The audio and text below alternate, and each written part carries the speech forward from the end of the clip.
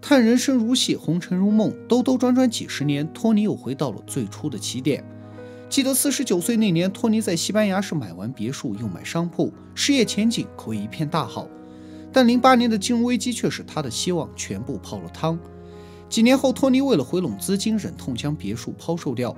接着他回伦敦郊区买了一套养老的小平层，并重新开启了出租车。如今63岁的他每天要跑到凌晨1点才收工，而受网约车的影响，收入也比原来减少了1/3。由于有家族遗传病史，加之长期久坐，托尼患上了深静脉血栓，身上已经有好几个地方发现了血淋块，所以他比之前更重视健康。平日有时间他便去跑步锻炼，偶尔也会和朋友去打打高尔夫。为了圆小时候的梦想，他还养了2匹马。副业方面，托尼发展的挺不错，这些年接到了不少重要的角色，常常受邀去参加首映礼。而托尼的3个孩子中，要数佩利最有出息。从综合学校毕业后，他通过自己的努力成为了一名大学助教，目前已经拥有了一个幸福的家庭。尼尔因为家具抛光业的没落，收入渐渐降低，生活上时常要靠老两口资助。裘蒂一直无法走出初恋的伤害，至今37了还没个正式工作。小孙女的性格像托尼一样早熟独立，目前正在一家酒吧工作。中国人常说50知天命，因为到这个年龄，大多人的婚姻、事业和性格都已完全定型，无论成功失败皆已成定数。而年过花甲的托尼却一直没有放弃拼搏，对眼前的困难他依然是那么的积极和乐观，并在力所能及的范围内去改变。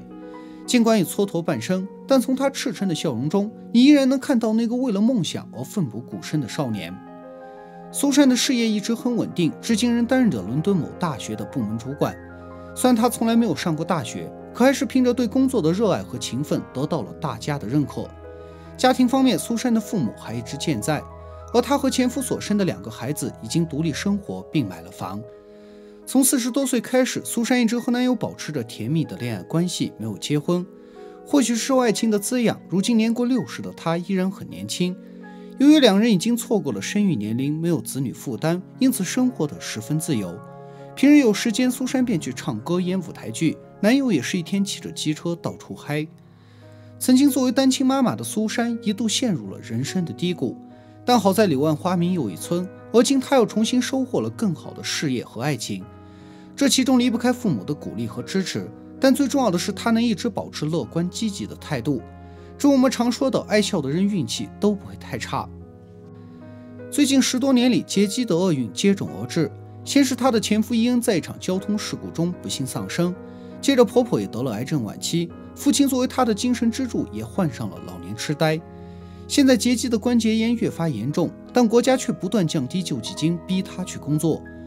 唯一让杰基感到欣慰的便是3个孩子，最大的查理一直在酒店当厨师，19岁的詹姆斯已经结婚生子，目前在仓库工作，最小的李则去当了兵。林夕56岁时因教育资金缩减，彻底告别了从事一生的教育事业。2年后，林夕因病去世，当地为了感谢他在儿童教育方面所做出的贡献，以他的名字命名了图书馆。尼古拉斯从49岁慢慢走出了人生低谷，和第2任妻子重新组建了一个温馨的家庭。但如今年过花甲的他却得了喉癌，病情已经严重到了坐轮椅的地步。从他的眼神中可以看出来有些许不甘，可一切都来不及了。苏西的生活一直很幸福，2个孩子已经上了大学。自56岁后，他决定不再参加拍摄。安稳无忧这4个字说起来是那么的云淡风轻，实际上却是几辈子才能修来的福气。西蒙和第2任妻子的感情一直很好，目前他们领养了许多孤儿，为慈善事业做出了不小的贡献。而2人亲生的孩子丹尼尔凭着优异的成绩进入了世界知名的保洁公司工作。小天使布鲁斯虽年过60，但内心仍充满童真，时常会和自动售货机吵起来。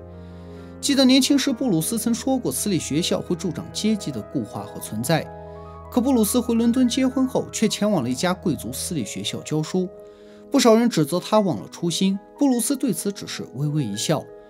其实在人生的上半场，布鲁斯已经把全部的青春年华奉献给了慈善事业，而在人生的下半场，他有了妻子和孩子，一切自当为家人着想。所有认为布鲁斯既是一个扶危救难的天使，也是一个负责任的好父亲。保罗和妻子一如既往的恩爱，面对彼此眼神依旧是那么深情。目前两人在家高端养老院工作，妻子主要负责老人的生活起居，保罗则负责门窗家具的日常维护。女儿凯蒂从大学毕业后成为了一名老师，儿子罗伯特一直在从事汽车修理，目前他已经结婚，拥有6个孩子。虽然经济压力比较大，但小两口从来不用信用卡，也不借贷消费，这一点主要是受保罗夫妇务实稳健的财务观念影响。记得7岁那年面对采访时，保罗连大学都不知道是啥意思，但蹉跎半生的他终于明白了人生无常，唯有知识才是永远夺不走的财富。所以他很希望孙男孙女将来能接受更多的教育。或许他花了几十年才明白了富家子弟20岁就明白的道理，但只要意识到便不算太晚。安德鲁和妻子从豆蔻年华一路走来，如今已是白发苍苍。当初结婚时，两人在乡下买了一所破烂的农舍，经过数十年不断的改造和打理，已焕然一新。这像极了两人的爱情，能走到今天，靠的都是平日一点一滴的经营和付出。而约翰已从那个钢琴前的梦幻美少年，变成了一个街头买菜的老大爷。记得年轻时，他最大的理想就是去从政，但由于种种原因，一直没有如愿。而今身边的朋友不是总理就是部长，所以约翰的心里难免有一丝挫败感。很多人都以为约翰有着与生俱来的权力和财富，实际上在晚年的采访中，他才透露了自己真实的家庭情况。原来9岁那年，他的父亲便去世了，面对生活的窘境，母亲不得不外出工作。后来约翰上牛津，完全是凭自己的努力拿到了奖学金。10多年来，尼尔一直在乡下当议员，最近在他的争取下，终于保住了路边的一个公共厕所。或许你会觉得这件事微不足道，可正是他这样的边缘人物，才会为这些毫不起眼的小事据理力争。自从流浪后，尼尔一直坚持写作，梦想着能成为一名作家，但很少有人关注他的作品，关注他的思想世界。人们往往对他跌宕起伏的人生更感兴趣。某种意义上来说，尼尔的痛苦只是人们用来消遣的花生米。在人生的晚年里，尼尔曾有过一段短暂的婚姻，但他念念不忘的还是曾经的一个恋人。现在他用父母的遗产在法国乡下买了几间小平层，并兼任着当地的牧师。曾经皮特因为一些言论遭到了英国小报的各种攻击，迫于舆论压力，他自28岁便退出了拍摄。在后来的岁月中，皮特告别教师生涯，考上了退休部门的公务员。充足的闲暇时间使得他可以尽情地去玩音乐、写小说，将满腹的才华施展出来。如今年过花甲的皮特和第二任妻子组建了一支摇滚乐队，创作了许多优秀作品，还被评为了全国最佳乡村乐队。通过音乐，皮特实现了自我价值，不再像年轻时候对一切都充满了愤怒和抱怨。